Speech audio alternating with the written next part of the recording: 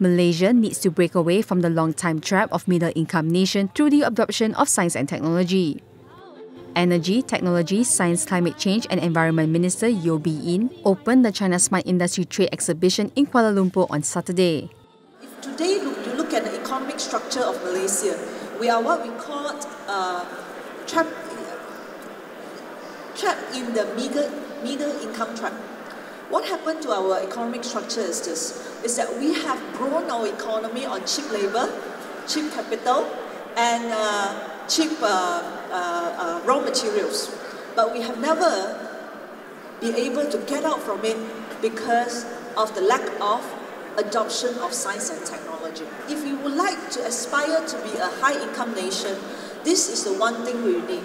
The enabler for us for more income is not cheaper labor.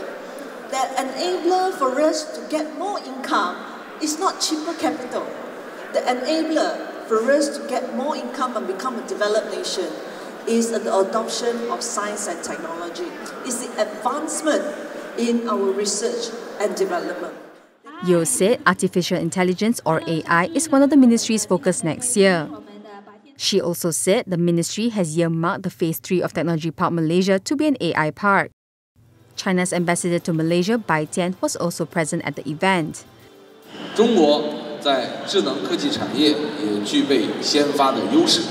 目前，据我所知，中国不少智能科技产业公司已经进入马来西亚的市场，积极参与马来西亚各类高科技产业合作平台和项目的扩建升级，为中马合作开辟了新的天地。可以说，当前中国推进“一带一路”建设，加快经济结构转型升级，与马来西亚全面推进经济体制转型，打造更具活力的新型经济体，互为重要的发展机遇。The two-day event saw business matching sessions between China technology firms and local companies.